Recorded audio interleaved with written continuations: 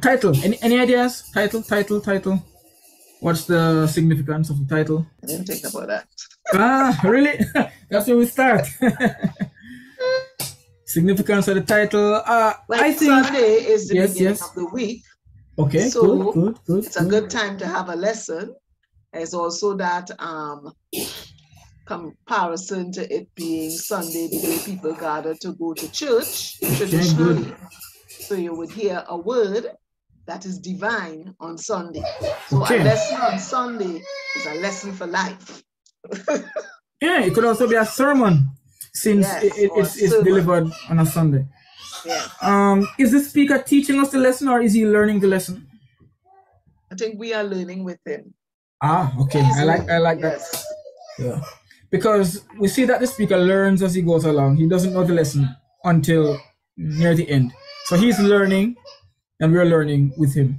All right, so let's look at stanza 1 on a whole, since we're kind of just glossing over the poem. What is the atmosphere painted in stanza 1? What are some devices that we can find in stanza 1? The speaker seems to be very calm. It's calm, at peace, serenity. Yeah. Okay. All right. I agree. It's relaxing. Yes, I'll go with relaxing. All right. So calm, bliss, relaxed. We have all of these different words that can easily describe the mood, the atmosphere. So what are the devices that are in the line, and how do they contribute to the mood? The growing idleness of summer grass. This is some easy personification, right? As the grass is idle. So we have personification. The grass is idle, with its frail kite of furious butterflies. Metaphor. Kites of butterflies. The butterflies are compared to kites. Why are they compared to kites, I wonder? Flying up and down in the air, when the kites are being taken by the wind. I don't know. That's the... Yeah. So there's imagery. Yes, the imagery. I thought of grass and all these bright colors just above the grass. It's very much to the savannah with kites and all these bright colors above the head. Interesting. Yeah. So it adds to that visual and also the kinesthetic imagery, the movement of the flying, the fluttering, the colorfulness. Yeah, also, definitely. The metaphor here, we're going to be jumping all over the place because we're making quick work of this poem. The metaphor of the kites, it ties to what happens here, where the butterflies are seen as playthings for the children. Yeah. Toys. We know kites are toys. We usually say a flight of butterflies, not a kite of butterflies. So there must be some deliberate reasons. We see in stanza 2 that the children go on to torture the butterfly, toy with the butterfly, so to speak. So the butterfly may as well be a kite to these kids. And in a broader sense, nature might as well be a plaything for man. We'll get into that in a minute. So we see the idleness of summer grass, the idleness, of course, depicting that laziness, relaxedness, and so on. But the idleness isn't describing the speaker, is it? What is idle? What is it that is idle? The summer grass. How can the grass be idle? Nobody walking on it, you have nothing. Yes, that's right. Yes, it's just there. Just there, so it could also suggest purposelessness, aimlessness. Yeah. Maybe grass that is idle needs to be cut down, and we'll see mention of a scythe later on, cutting the grass, but we'll get there eventually. Yeah. See the metaphor, the butterflies, as we look at the poem as a whole, I hope we have all read the poem at least, so we can jump around. The butterflies, do they not act as a symbol? So the poem, what do you think? Do you think the butterflies represent something else? And do you think the interactions with the butterflies point to the lesson that the speaker eventually learns? I think the butterflies are central in this poem. And they might, in the coming weeks, you'll see my full thoughts on the poems because, I have some lessons coming, but they won't be ready before school resumes. That's why I kind of rushed this meeting. But I think the butterflies represent nature on a whole, as well as the people who are, in a sense, owned. We see that the butterflies are owned by the grass. It's frail kites of butterflies. The butterflies are owned. We see that they are toyed with. In stanza 2, they're tortured. So maybe whether we're talking about nature or people who are being oppressed in some sense, I think the butterflies kind of give us that symbolism throughout the poem. And the butterflies occur from the beginning to the end. So they must be very important for some reason. They must be important to the lesson. Do we see any alliteration, consonants? The frail kites of furious butterflies. Yeah, alliteration, frail. Frail and furious. Yeah. Yeah. Even well. Butterflies, flies. But the butterflies, yeah. So yeah, alliteration, as we look at frail and furious, we can say more general consonants if we include this. What would be the effect, we think? What will this be doing, this alliteration? Well, appealing to the sound, the sound of the butterflies, the movement. Yeah. Yeah, that's my idea. I think it's just mirroring that sound of flight. You know, we can imagine the fluttering of the wings making that sound, giving us that auditory imagery, if you want to put it that way. So on to line 3, requests the simple lemonade of simple praise. Who is requesting this lemonade? I found this simple question difficult to answer. This was hard for me. Yeah. I thought he was saying the whole atmosphere is such that request a simple lemonade. Yeah, request a lemonade. Sorry. Yes. The subject of the sentence, this is all one long sentence. The subject is the growing idleness of the summer grass. In other words, this atmosphere of calm and bliss. So this feeling, this calmness, this summer energy is deserving of praise, according to the speaker. It is requesting the praise, and since it is requesting the praise, we can say it's being personified again. I would have request a lemonade of simple praise. Yeah, the growing idleness. The lemonade of simple praise.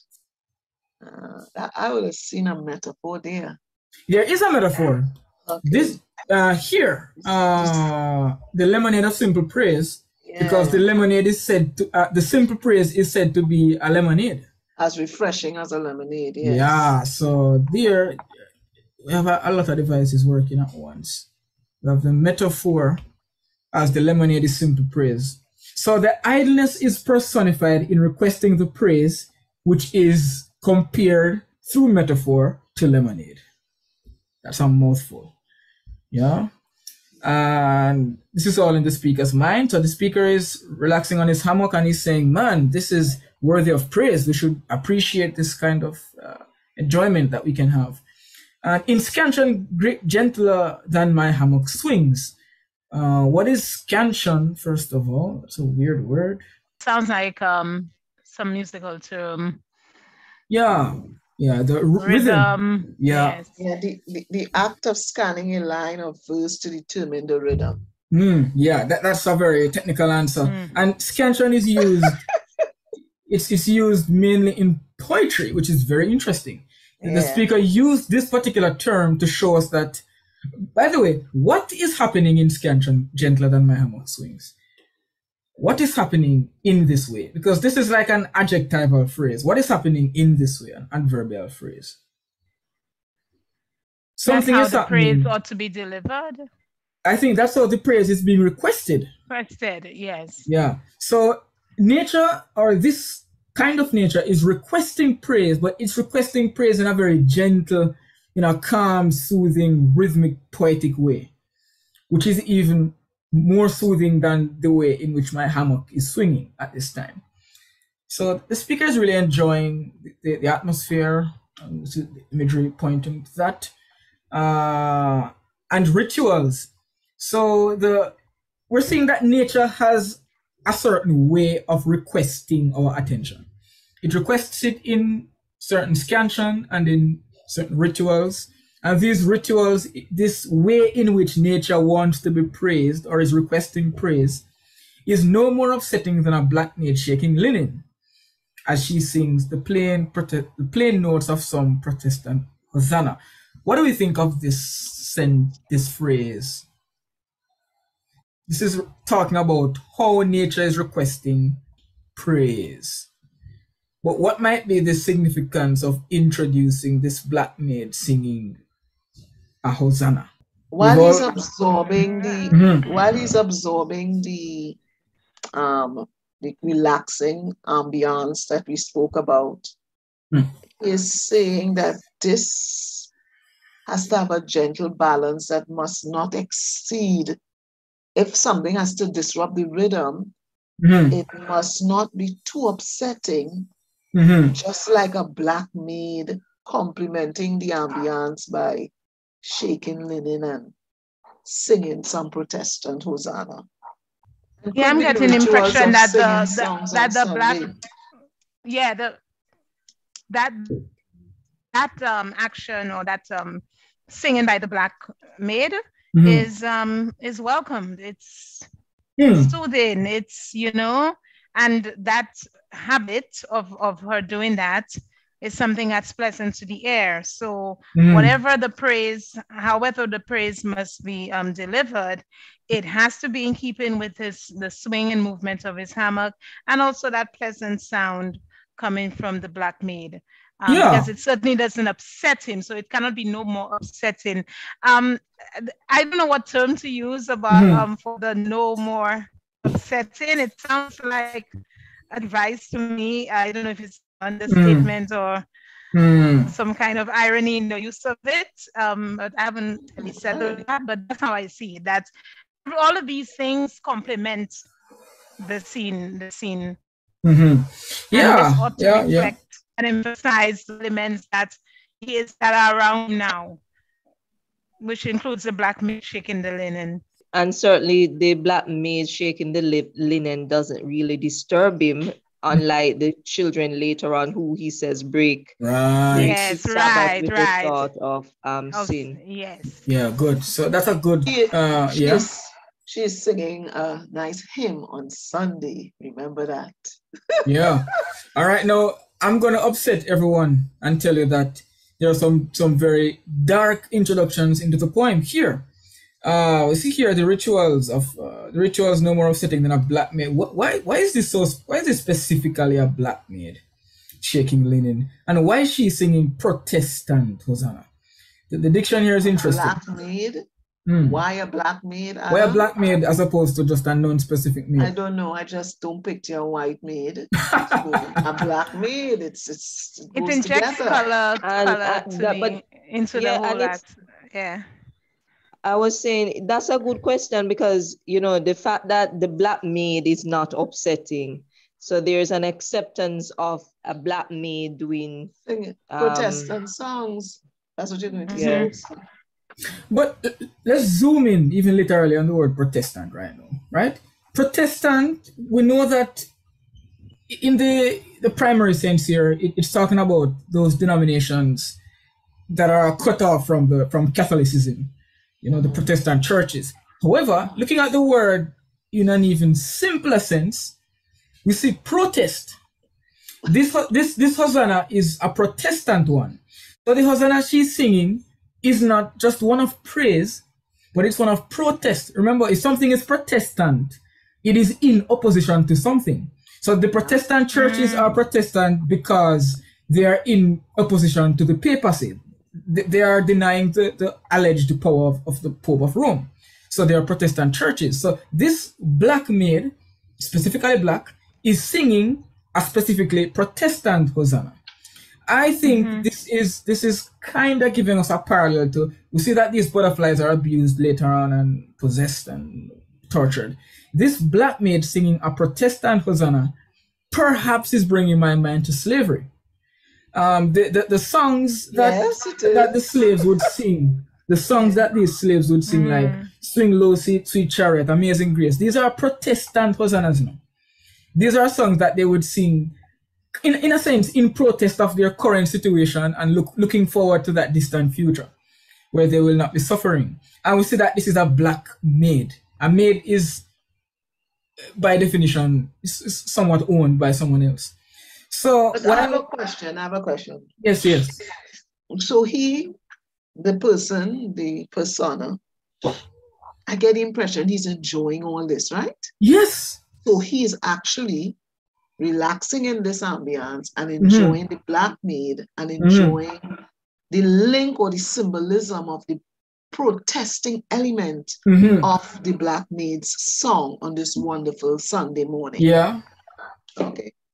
What does this do we see a contrast between the position of the speaker and the position of the butterflies and black maid? The speaker is relaxing, he's in a hammock, seems like a privileged guy. This black maid is working, shaking linens. Yes. Singing a Protestant hosanna. The butterflies are furious. Look at the word furious. We know that it describes their flight, but in a darker sense, it describes their protest. So the speaker has not yet learned his lesson. The speaker is simply observing obliviously, and he is in a state of calm. Later on, when he starts to realize what's really happening, he will start to feel something different. But for now, he's not yet understanding anything. He's seeing what appears to be a calm Sunday, and he's thinking about the lemonade and the black maid and the Protestant hosanna and the furious butterflies. He's not seeing what this means. The poem will go on to detail that this all ties into the lesson the speaker learns. But here, the speaker is just enjoying all of this because it appears to be bliss. Are we seeing this kind of deception that's happening? Or this false perception of bliss? Or am I overreading it? The butterflies are furious. They're flying, fluttering about. They're moving quickly. That is in contrast to this relaxed, calm idleness. That is true. The furiousness could also be an emotional furiousness, anger. Why are they furious? We'll see why later on when we see that these children are sticking needles into the eyes of the butterflies and stuff like that. So the butterflies are furious in several senses. This black maid is black and is a maid. That's a red flag already. She's singing Protestant hosanna. That's a red flag also. So perhaps the speaker that the lesson will eventually learn is not yet learned. Amidst that serene scene, that picturesque environment, there are hints or indications of something is not quite right. Yeah, and maybe a foreshadowing. Something is That's a good one. Foreshadowing. Yeah, but where am I? Oh, I've lost it. So many. So things are not necessarily as they appear to be. That's kind of the crux of this stanza, I believe. Things appear to be this way, but remember, the speaker is yet to learn a lesson. So this is before the lesson has been learned. The speaker doesn't have any idea what's going on yet. But so far, for him, it is peace and safety. He's in his hammock, relaxing, but the butterflies don't share his peace and safety. The butterflies are furious. The black maid doesn't share his privilege of being in a hammock. She's working, singing Protestant hosannas. So in this stanza, this mood of atmosphere that the speaker is recognizing is a mood for him. But this is not the mood that the other characters in the poem can enjoy. And we see the speaker lies idling in this line, idling from the thought in things. So he's not necessarily thinking deeply yet. He's just lying idly. And this imagery, we see so much imagery here, imagery of calm. We see visual imagery with the grass and the butterflies. We see kinesthetic imagery with the movement of the hammock and the flight of the butterflies. Auditory imagery with the song of the maid. We see even gustatory imagery with the lemonade, if you want to put it that way. So the speaker is enjoying this. However, there's darkness beneath the perceived bliss. And the speaker will go on to further understand that this darkness exists. That's what I get from the stanza here. I have a question. Hmm. Is the speaker also presenting his race in presenting the contrast with the black maid working and him lying in the hammock? Is he presenting his race at the start?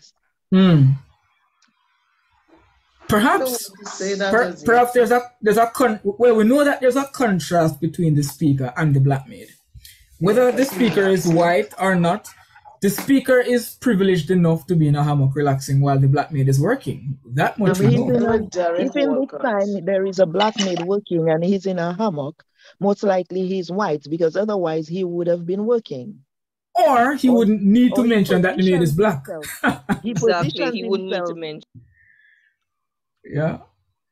He perceives himself as being white in this instance. Or even that. He could be who the maid is working for. Why else would he be in a hammock listening to this maid singing? Or thinking of this maid singing? These could be his children later on. But whatever the case is, or he could be a colored boy relaxing. Could be. But we get this sense of obliviousness from the speaker. And we get the sense that while things appear to be, this perfect scenery, not everyone can really enjoy this blissful ignorance that the speaker is now enjoying. All right. So we see a shift here. Or so they should. This indicates that something is interrupted or something is not as they should be. What is the they here? What is the they? So what should? So who should? The things, the thoughts in things, his thoughts. The maid and the butterflies. I think the grass, the idleness, the butterflies, the maid, the thought. Yes, they should be enjoying the peace. Yeah. This is enjoying. Yes. So I think the speaker is kind of recognizing the facade that's happening. It's like he's saying, wait a minute, this is what I thought it was. This is what should be.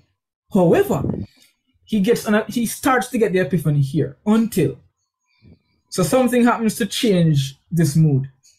I hear the cries of two small children hunting yellow wings. So we have a stark difference happening here. We see hunting. The children are hunting. What are the yellow wings being hunted? The butterflies. The butterflies. I think we even have a little bit more alliteration in the thought in things that might reinforce this one earlier. So yeah, so the yellow wings are really the butterflies. Just as in the previous poem just now, the bones represented the body, as the bones are a part of the body. The wings are a part of the butterflies. So again, we have this synecdoche, which is kind of a type of metaphor. The children might not be hunting specifically just the wings, but the butterflies are said to be the wings. Or they might just be collecting the wings, which is even a worse thing to think about. They might be ripping off the wings. Whatever the case, the children are hunting. They have power over the butterflies, and the butterflies are like their prey. I suppose we can see in that way. This breaks the speaker's Sabbath. Does anyone find this line interesting? Who break my Sabbath with the thought of things, particularly the word Sabbath? Yes, I find it interesting. Why is it interesting? It almost sounds like it suggests how sacrilegious of them to do this on his day. Yeah. So we see that the hunting of the butterflies, it seems innocuous, it seems like child's play, but the speaker is starting to sense some deeper kind of evil to what the children are doing, right? Who break my Sabbath. But look at how pretentious the speaker is. Look at how high and mighty he sounds. He's not getting it, who breaks my Sabbath. So it's the children are doing the sin. They're breaking my Sabbath. It's almost a self-righteous tone. But Adam, I see this on two levels. This is not only are they breaking his Sabbath in the normal sphere, but he's also breaking. The Sabbath is a time of rest. That false sense of rest that he has always had about things that are taking place around him. So the breaking of the Sabbath could mean that the illusion is now being shattered. Illusion. So let's say disillusionment. The Sabbath is broken. And then the use of the word break would be significant. You know, you break something, it's no longer as it used to be. It's broken now. Yes. That makes a lot of sense. And look at how with this Sunday here. Isn't this a lesson for this Sunday? Sabbath is usually Saturday, isn't it? No, but persons call Sunday the Sabbath too. That's true, but I mean, in a more traditional sense, if you even look to Judaism, Sabbath is typically understood to be Saturday, the seventh day. So I think the speaker is mentioning Sunday. If you see it like that, maybe we can look at the title a little different. Okay. A lesson for this Sunday. So it doesn't happen on that Sabbath. It could have happened on the Sabbath, but it's a lesson for him to learn for the Sunday coming. Okay, all right. We get carried away. No, that's good. That's good, because it means the speaker would not have understood immediately while things were happening, but it's something we learn only in retrospect, which is a good idea as well. All right, so that's good. So we'll break my Sabbath with the thought of sin. Also, we have a little bit of irony because so far there are 4 people mentioned in the poem. The black maid, 4 people. The black maid, the speaker, and the 2 children. I mean, later on we see that it's 2 children. But of these 4 people, who are the ones who have sin in their thoughts? Who are the evil ones? The children. How strange that the children are the ones who kind of hold this darkness within them. And later on, we'll see that this feeds into the idea that cruelty is really an innate thing that we develop from childhood. It's not something that we grow and learn when we become adults. It's something that is natural to us because it's so ingrained in human nature. I think the poem supports that later on. I want to take this maybe a step too far in thinking that the thoughts are not the sinful thoughts are not the children's, but his. Because once he has their cries, he begins to have some negative thoughts, maybe even probably cussing them out in his head. That's what I thought. I was not going to say that. I think it's like somebody come and bring it to us and say, you see me, I'm going to kill them. You understand? I was having a peaceful day and these come to upset my soul here, Jesus. Yeah. That's a good way. I never looked at it like that. This thought of sin might be his, not theirs. Okay, interesting. All right, let's blitz through. Brother and sister with a common pin, frowning. We have a nice little simile here. Frowning like lepidopterists who study butterflies professionally. So they're hunting the butterflies and they're taking what they're doing rather seriously. It's not just a kid's game for them. For them, it's like an art form. It's like science. And then we have a metaphor here, right? Because the little girl is now a surgeon. Yeah. The metaphor, and look at how, I don't know, look at how strong the language is. The little surgeon pierces, what a rough word, pierces the thin eyes. And look at how the girl is depicted, crouched on plumped haunches, almost like a monster, just ready to leap. Mantis. As a mantis. So somebody mentioned that the thought is his, and here definitely it is his feelings that we're getting, that he's watching them and he is disturbed by it. Everything is not quiet and peaceful and relaxing. Yeah. They are disturbing him with what they're doing. And he's disturbed in 2 senses. His peace is broken, but also it's like, when you make a disturbing discovery, and it's like you have to sit and digest it. He's now seeing what the kids are doing because this is his depiction of the kids. He sees the little girl as being crouched over like a mantis, ready to prey on the innocent little creature. And look at this. She shrieks.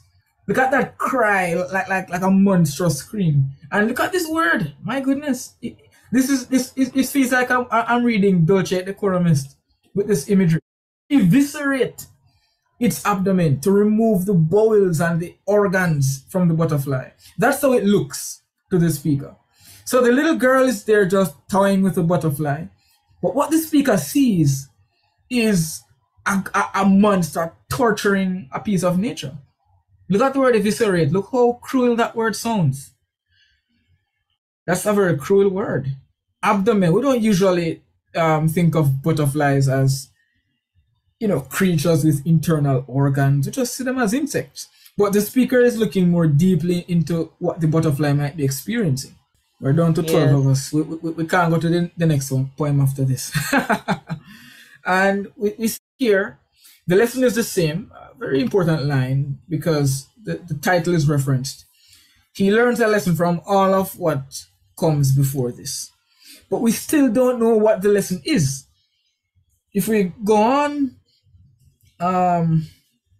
we see more depictions of the girl here. The maid removes the prodigies in their interest in science. Prodigies, interesting word. We could see this as like a child genius, but a prodigy is also like a freak of nature, like an anomaly, something that is freakish. So that is how this man sees the little children.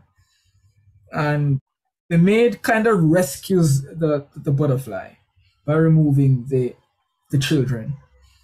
And look at who is screaming here. The butterfly is the one being tortured, but who is the one screaming and carrying on with all kind of drama? It's the girl. Yeah, I agree with you, dear, but I just have a little question. I probably missed it. What is the lesson is the same? What lesson is the same? We don't know. We don't know yet. Okay, go ahead. I think the lesson is not yet explicitly stated, but the speaker is realizing that, oh man, there's a lesson here, but we are yet to see what lesson the speaker learns. I think later on in the last stanza, when the mind begins to swing inward, we're going to see what the lesson is. But now we're seeing like a demonstration, and then we're going to see like the reflection of that and what the lesson is. I think so. So the girl is screaming as if she's the one being tortured. And while the girl is screaming, the maimed, teetering thing, which is of course the butterfly, is trying to fly. But of course it cannot fly. The wings are probably torn apart. There's a pin going through its eye. It's pretty much dead. And look at this description of the girl. She is her thing. She is herself a thing of summer light. What do you think of this description of the girl? I think there's a connection being made between her and the thing which the butterfly. I think so. So she is comparable. She's a part of nature. She's comparable to the butterfly. So how is it that she's being so cruel towards it? That might be one way to look at it. I think there's also irony in the description, because she seems to be a thing of darkness based on how she's behaving. How can this person crouching on plump haunches, shrieking to eviscerate the abdomen, acting like a praying mantis, how can she be a thing of summery light? And frail as a flower. How can she be frail as a flower? What kind, could it be an ironic description in that she appears to be this way? She appears to be just a nice little girl, cutely playing with insects. She looks like a thing of summer light. But in reality, what is she? What is she representing? Look at this next line. Not a human being who's destroying nature. That's what is happening here. Yet we tend to see this as a thing of summer light, because who cares if a butterfly is tortured and killed? Nobody cares, right? Not marked for some. I spent about 2 hours on this line. Not marked for some late grief that cannot speak. What's happening here? I think it's a strange line. She is not marked for some late grief. I don't know. What does it mean? They're referring to her. Mm-hmm. That there is not something bigger than her that is marked to poke on, dig into her. That's what I'm saying. Yeah. That she's not like the butterfly. Yeah. So he makes a reference to that she's like the butterfly in sense of being a summer thing, but yet she's not like the butterfly being marked for some late grief, because the butterfly cannot speak, but she can. That's what I'm getting at first reading. Okay. So she is not marked for some late grief, right? Yeah. She's not marked for it. But yes. Let's imagine if she were. What would it mean to be marked for some late grief in the first place? She is so light and she can be easily removed or destroyed or hurt or harmed. So she's not recognizing that she herself is in that position. So she's in the same position as the butterfly? I don't know, I'm just assuming. That's an interesting way. What I saw here is the grief would be like, your conscience being activated, feeling sorrowful or remorseful for what you have done. So someone who is marked for, let's say, late grief is someone who would grieve after the fact. So let's say, think about child murderers. When you're 8 years old, you kill somebody. You have no idea what you've just done. You can't grieve. You can't mourn. You're not old enough to understand the implications of your evil. But later in life, when you're 20, you might look back and grieve. In that sense, you would have been marked for some late grief. The grief is late because it comes after the fact.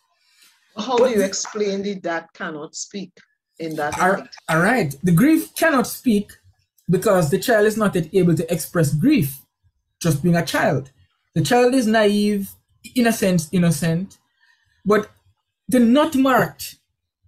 The speaker is saying, even later on, when you have sense, you will not feel sorry for killing the butterfly in this way. So it's not as if at some point you will feel remorseful, you will feel grief, you will have pity, you will change. He's saying you will not change. This is a behavior that you will grow into. It's not as if you are evil now, but you will, stop torturing people later on in life. You are not marked for some late grief.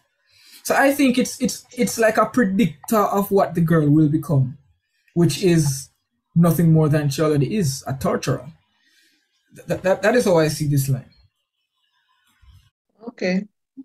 I don't know. For some reason, I see it's slightly different in that it's really dark in the sense that the girl is probably awaiting a similar fate to what she has done to the butterfly.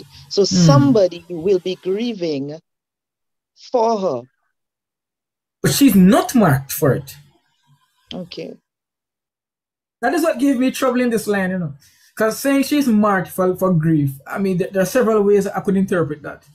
But she will not be the one grieving. She will not be the one grieving. She will not experience the grief because it would happen to her. Okay. I don't know. I don't know. I'm just thinking. None of us know, but that's a good way to look at it as well. I like that. Not marked for some later grief that cannot speak. So if she is harmed in the time to come, it will be done on such a level that she will not even be able to talk about it. Interesting. We can leave it at that. Interesting. If you are not marked for it, it can be something that's unexpected. So it's not you're not being set up for it, but it's unexpected. It can happen to her unexpectedly. Okay. Well, I think that kind of can work with the idea of something reality being different from our parents. So the idea is that it seems that everything is okay, but then in the midst of that summary thing, there is the idea that doom is to come, just as with the butterfly. It's a beautiful thing, but then she takes it apart. You wouldn't. Yes. So there's almost the idea that something beautiful is being destroyed. Yes, right. And finally, from me, if you look at her as that summary thing, a beautiful, beautiful little girl, a flower, it is not somebody you would pick out or something you'd pick out for some pain or hurt in the near future. So not marked, eh? So she's not marked because we would not anticipate the late grief that is to come for her. All right, that's a good way to look at it. That's perhaps more valid than what I thought initially, because I thought this line was really saying this girl is like no conscientiousness is assigned to this girl, so she will never look back and grieve. But it could be that, it will happen to her kind of in a cyclic way. She's starting the butterflies, but maybe the tables will turn later on. And maybe that's why he's afraid, because everything seems okay. He's relaxing in this nice scene, everything seems, or at least on surface, idyllic. But then he sees this thing that disturbs the normal things, the kind of summary feeling too. And then he becomes afraid. He becomes afraid, possibly because he realizes that he too, the same thing can happen to him. Yeah, he might share the same fate. All right, let's quickly look at the last stanza here. So now the speaker is basically learning his lesson because his mind is swinging inward, which means he's in a state of reflection, right? Perhaps I have a metaphor comparing the mind to a door or something that swings. I don't know. So the mind swings inward on itself in fear. What a contrast in mood between stanza 1 and stanza 3. It's almost like an imagery. So the whole idea of you're closing in on yourself, you're locked within yourself, because when you become fearful, there's the idea that you lock yourself, you become tense. So I like it. It's a nice imagery there. Yeah. Somebody explain the next line, please. Swayed toward nausea from each normal sign. So the mind is swaying, and it's swaying in fear towards nausea.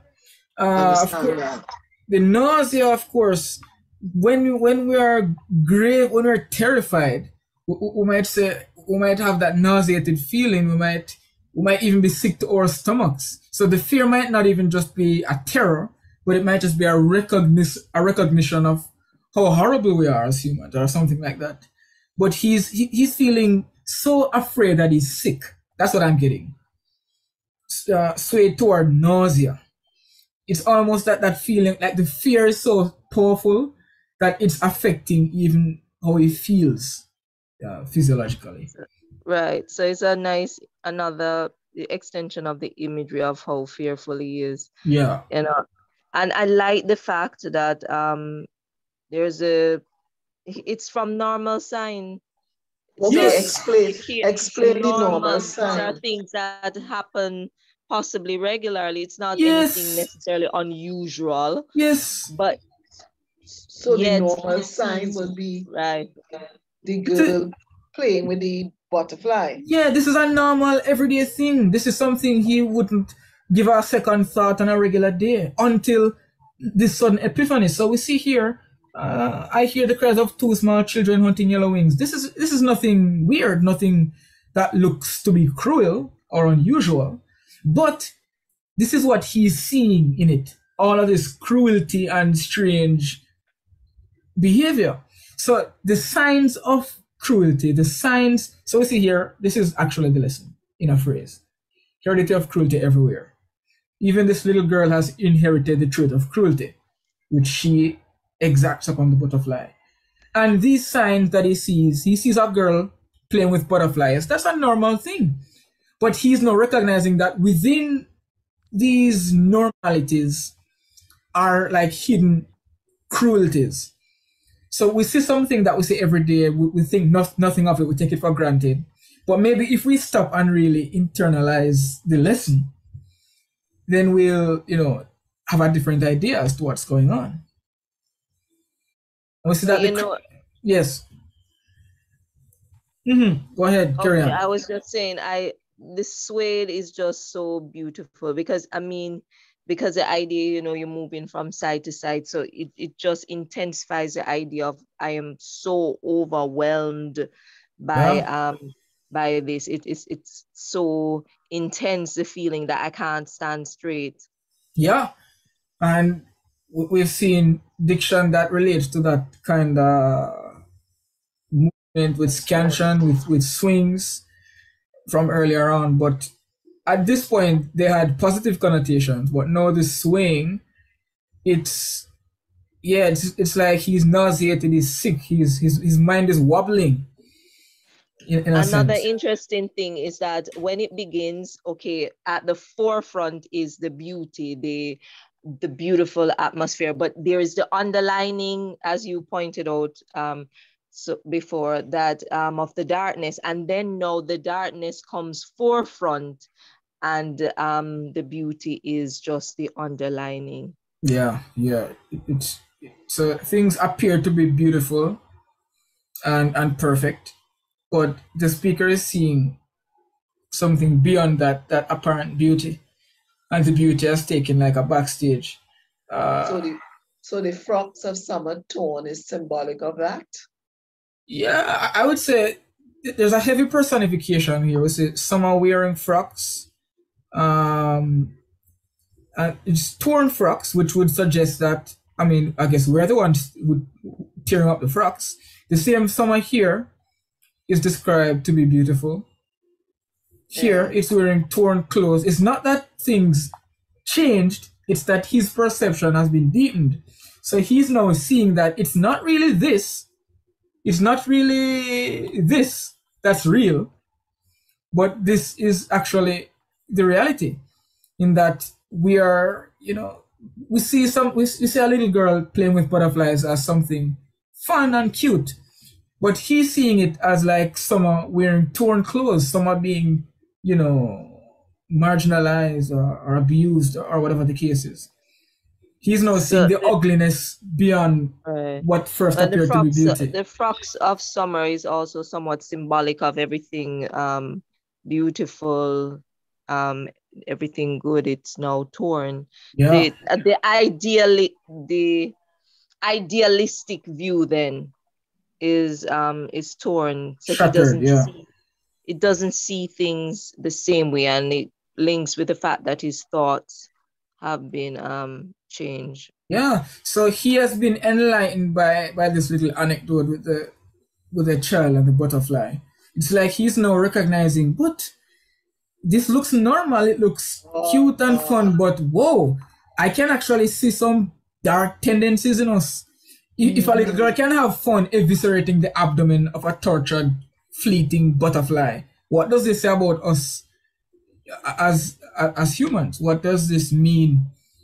How do we really treat nature? What am I? Who are we? I think he's really recognizing that things aren't as beautiful as they seem. And we're the ones, of course, responsible for the torn frocks that Summer is forced to wear. What about the literal meaning where he tells us she's wearing a lemon frock? Yeah. Then we look at her frock being torn, the frocks being torn, her not being marked for anything, but later the frocks are torn. But whose frocks? Yes. So I am just thinking here that probably, I'm getting lost in my thoughts, sorry. Probably we are looking at the lesson, not just for the persona, but for ourselves as well, that the things we do to others can come back to haunt us. Yeah, that comes into the cyclical nature of cruelty. Yeah. Cruelty is inherited. It just runs through history. And as the speaker reflects on how cruel we are and how this cruelty, it has a reverse effect. It has a continual effect. Cruelty begets cruelty. And we see he's looking He's looking back. He's trying. Before you go to that line, yes. I just want to, because it says, and everywhere the frocks of summer, and the whole idea from the beginning is that there's a summer. So there's a summer atmosphere where he's sitting, relaxing. And then there's a summary thing in relation to the butterfly being yellow and everything, and also the summer in relation to the girl. And so everywhere, the frocks of summer are towards all these idealistic this picture of beauty. Yeah. All of those are torn now. So he is disturbed from his summer by the children, and then he's disturbed by what she does to the butterfly, and he's also disturbed by her with her attitude. So the whole picture now is torn. So and it is interesting that from the beginning he's building up that imagery of that kind of summer, and now he's saying that is torn, almost like you have a page, you describe this and then you just tear it, or yes, sort of like that. So they're building up something and then you're saying it is torn. That's interesting. So the frocks are like a metaphor. Yeah. Yes, they're metaphoric and also symbolic of things that are beautiful. Or things that appear, or things that were beautiful or appear to be beautiful. Right. Yeah. So that's interesting. This is all the lesson now that the speaker has learned. And as we jump to the last two lines, we're finally coming to an end. The long look back to see where choice is born. What choice? What choice? All the choices of the children, the choices of him to be ignorant to what was happening all around him. All those choices, he's looking back and he's looking at life from a new perspective now. And look at that. You can see that even with the last line, he is realizing that the grass that he found so beautiful was actually beautiful, but it was following a design of the site. I hope I'm pronouncing it right. The site, right? Which is like, to me, when I read it, it's a symbol of death. You know, like the reapers symbol that come to harvest and take away. So it's not a positive thing, but he's recognizing that the summer grass that he appreciated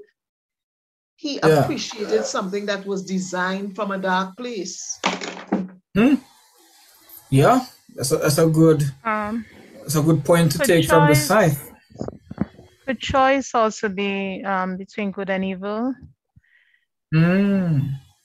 Where choice was born, our choice, in innate cruelty, we're born, the whole idea about being born with sin, and where do we get that choice between good and evil? I don't know, I just see a biblical, are we born is that something we choose to be cruel, or are we innately cruel? Yeah, I think the speaker is concerned about that, because if you look here, we see the heredity of cruelty. So we see that this little girl is cruel not because she's weird, but because her parents were cruel, and cruelty runs in the family of humans. And this cruelty is shown in the torturing of the butterfly. But I guess he's wondering, at what point do we choose to be cruel? Maybe as a person, maybe as a human race, where did we go wrong? He's just trying to, backpedal, and perhaps he's wondering if there's a way in which we can, go back to escape this cruelty, go back to not being cruel, or were we always this way? I think he's thinking of all of these things, looking at I think the long look back is not just a personal level, like, a person looking back into childhood, but he might be looking back through the annals of time, wondering at when did humanity reach this state? He's trying to figure it out. Like, were we always having fun torturing butterflies? Was this always us? What was this, the whole thing? also the long look back, yes, to that, the whole beauty of things, because in a sense it ends where it began, in a sense, with the summer grass, and here it says sways to the I won't even try to pronounce this right now. The size design. And so the whole idea is that even the grass is at the mercy of destruction. It is going to be torn, so to speak. So even though he's looking back, there's almost this sense that you can't escape it. Yeah. And who is it that wields the scythe? See, it could be an allusion to the reaper, death.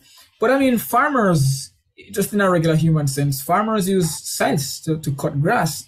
So the scythe is kind of being wielded by us, by humans.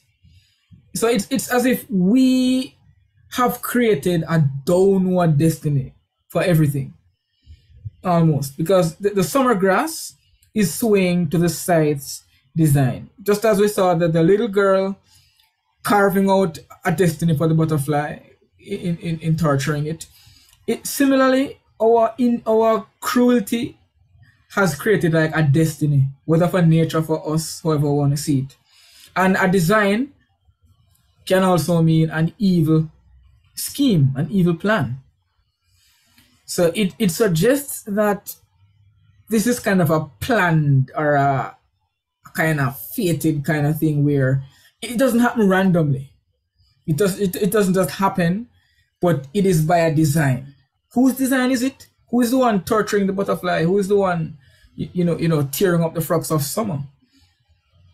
I think the lesson might be that, we seem to be inheriting this cruelty, and we need to recognize what we are, what we're doing. And perhaps if the poem had continued, the speaker would try to figure out a way to reform us. I don't know. But yeah. Any final thoughts? We need to end. One quick thing that stood out for me is where she begins to scream. Why does she begin to scream? She was pulled away from doing her deed. Yeah. She's a child. But is that the beginning of a scream for the ages, for times to come? For things that are to come? It's just a question. Based on what some of us said about the late grief, it could be. Okay. But for in terms of what I believe, the simple meaning is, she wants to continue torturing the butterfly, so she doesn't want to leave. Okay. So just, throwing a tantrum kind of thing, I believe. Screaming. Okay. Yeah. And we see that the Black Maid is really like the hero of the poem, isn't she? Because she's the one who rescues the butterfly. She pulls this evil child away. And that might suggest that... Ironic in a sense, yeah. Yes. And it could also suggest that only people who are in this position, only people who are themselves oppressed can really empathize with the oppressed. It's the Black Maid, not the speaker, who saves the butterfly. Who empathizes with nature. The speaker, he doesn't empathize. He's relaxed in his hammock. It's the Black Maid who intervenes and removes the girl. All right, we'll have to stop, I suppose. So we'll stay tuned for your lesson on landscape painter. Oh, yeah. I'm looking forward to that one. I think that's going to be an interesting one. Okay, themes I have here: religion, nature, suffering and sadness, power and powerlessness. That's what I have for themes for this one. I finally found what I was looking for. That is it, guys. Thank you. Thank you for spending your night here. Oh my gosh. Wow. Let me crawl into my bed. Yeah. Yeah, thank you, Adam. Thank you guys for coming out.